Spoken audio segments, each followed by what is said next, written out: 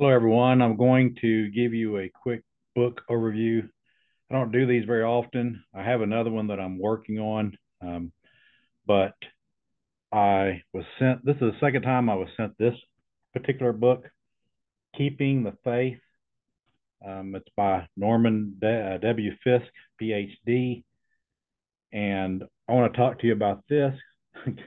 Guy gave it, like I said, I don't know if he realized it or not, but he gave me, this is the second one he's given me. And I wanted to at least be able to let people know about it. And I'll give a link down in the description to where you can get this book if you'd like. This is a good fundamental book. Before I get to that, I just want to uh, read the letter that he sent me uh, so you can get an idea. This just came in today. It says, Brother Collins, it's been a while since I sent an email or communication. I love your work and pray we have many years to spread the faith to others. You have a great manner about you, showing the love of the truth. I have finished the book I've been working on for over 2 years. I finished it as it will. Uh, I finished it as it will be, I suppose. It seems you have never stopped, or you never stopped thinking about better ways to say things. That's certainly true. Whether you're giving a sermon or whatever, you go back later and you think, "Man, I wish I'd have said it this way, or I'd have wrote my book had this sentence in there or this example." That's understandable. It says I have been able to use this book to convert numerous denominational people, as have others. I feel so blessed.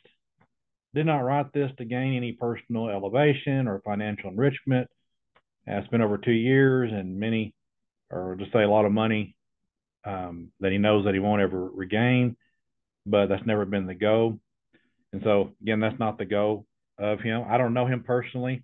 I can't even remember if I talked to him on the phone. Might have. I mean, he gave me his number and everything. Might have just been through email or something. But or this is the what he looks like. He's an older gentleman, but anyway, he seems to be very sincere.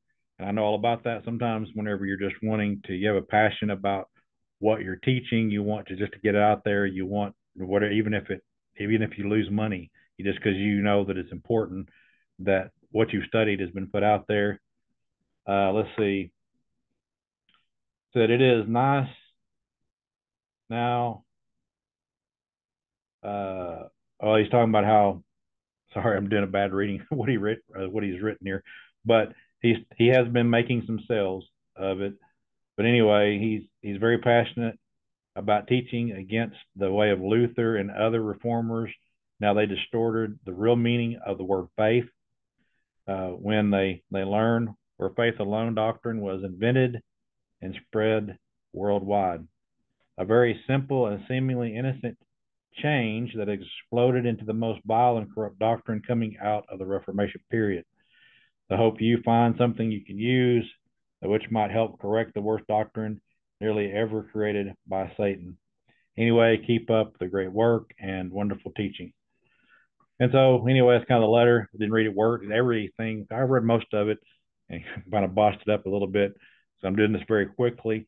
So today I went ahead and I looked through his book and I didn't look at every single word and look everything up, but just based on my own experience and things like that, I think it's a very solid book. It has 9 chapters in it, and so I put together something that kind of gives you an overview of this book. And so I'm going to go ahead and start that process now. This is something that I have, like I said, as I've went over this today, just kind of giving you a basic idea of each chapter. I'll start out with the introduction. So in the introduction, he addresses misunderstandings surrounding the doctrine of salvation by faith alone, which became prominent during the Reformation. He emphasizes the need for a thorough understanding of biblical terminology and its original Greek context to uncover the true meaning of the scriptures. He critiques the oversimplification of complex theology concepts and stresses the importance of obedience and works as an integral component of faith. So true. There's a lot of people that just don't want to dig in very deep. They'll just look at the surface thing. They won't really look up what words actually mean, and they'll just believe whatever someone tells them that they mean instead of trying to figure it out from the context. So he's encouraging people to dig deeper. Chapter 1 defines the terms. He begins to explain the critical role of language and context of interpreting Scripture. He underscores the New Testament was written in Koine or Kini, depending on how you want to pronounce it, Greek, a common language of the time, and emphasizes the necessity of understanding the original meaning of key terms. The chapter discusses how faith, that is pistis, and believe, pistio, are often misunderstood due to linguistic differences. He warns against using modern dictionaries to define biblical terms and stresses the importance of understanding these words in their original context. Fisk introduces the concept of the faith, a specific system of belief revealed by God, distinguished from general faith. Now, in chapter 2, it's what is faith? And so Fisk argues the biblical faith is more than just intellectual assent. It is an active trust in God that manifests in obedience. He challenges the notion that faith alone, without corresponding actions, is sufficient for salvation.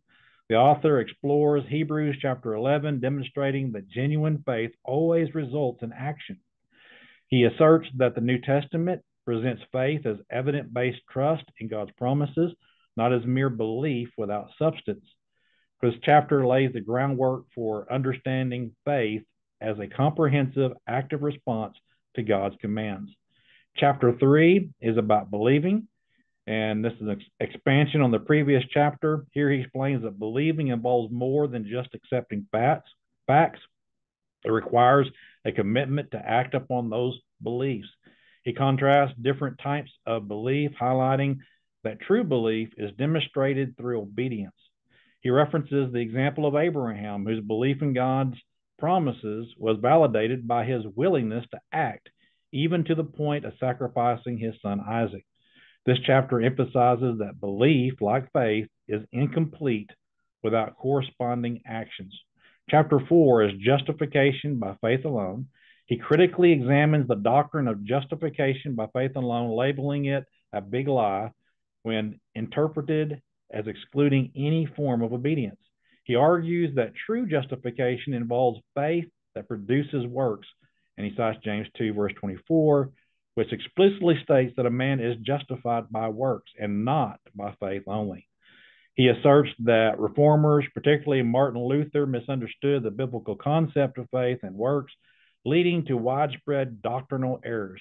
He clarifies that justification is a dynamic process involving both belief and action. Chapter 5 is salvation. What is it? This chapter provides a comprehensive exploration of salvation, defining it as encompassing justification, sanctification, and glorification. He distinguishes between being saved from past sins and achieving eternal salvation, emphasizing that the latter requires ongoing obedience and adherence to God's will. He discusses the nature of sin and its consequences, highlighting the need for continual repentance and faithfulness. The author argues that salvation is not a one-time event, but a lifelong journey of living according to God's commands. Chapter 6, John was not a Baptist. He clarifies that John the Baptist rose was not to establish a new denomination, but to prepare the way for Christ. He emphasizes that John's baptism was for the remission of sins and was a commandment from God, making it a necessary work. The chapter challenges the notion that baptism is merely symbolic, arguing instead that it is an essential part of the salvation process. He critiques those who downplay the importance of baptism, asserting that it is a work ordained by God for the forgiveness of sins. Chapter 7, not of whose works. It's a question, is the name of the title of it. In this chapter, Fisk tackles the relationship between faith and works, arguing against the dichotomy often presented in Reformed theology.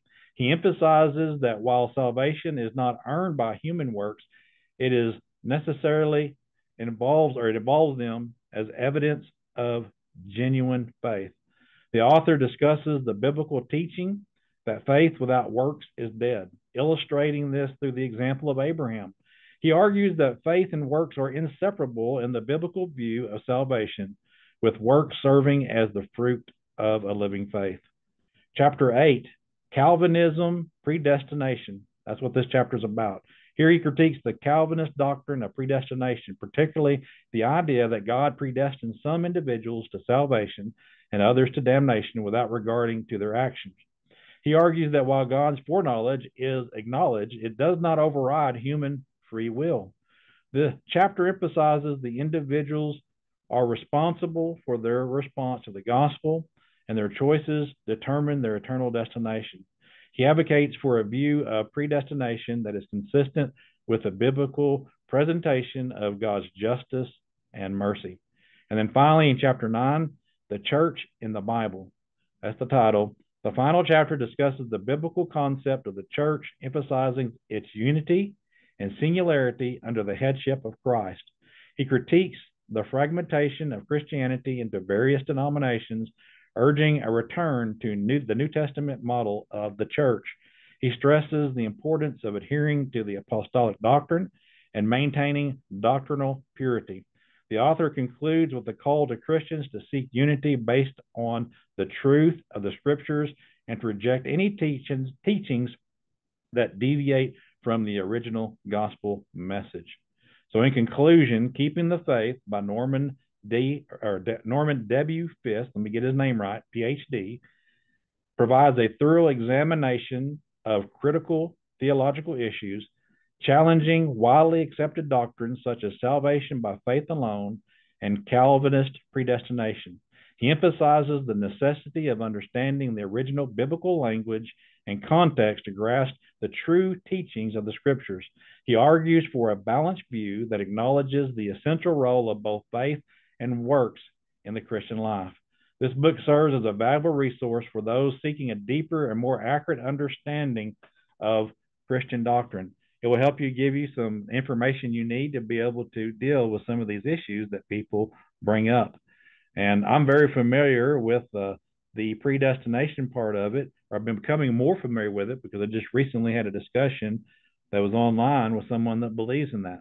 And basically, as he kind of points out, it's not available for everybody if it's just for certain people.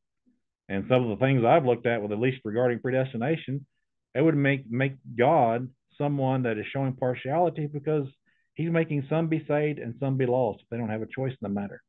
But anyway, overall, I looked this book over again, not in great detail. I did look at every page and I scanned through it. I looked at it because of my experience. I'm able to do that. And I didn't want to give a breakdown of every single paragraph and every single thing like that. But again, I see no reason why you might not want to have this book. And like I said, I'll put a link down in the description. I get absolutely nothing out of this. Again, I'm just doing this because then this is the second time he sent the book. In fact, here's the first book that he sent me. And I've just been so busy, I haven't had time to do it. So I said, you know what? I'm going to read through this very quickly and highlight some of the things that these chapters say and go ahead and do that for him because, again, he's very passionate about it. And I believe the things that he said in here are accurate and they'll give you some great insight into faith and these different topics that we looked at. So I hope if you have the opportunity and it's something you're interested in, that you'll get his book and that you'll learn from it.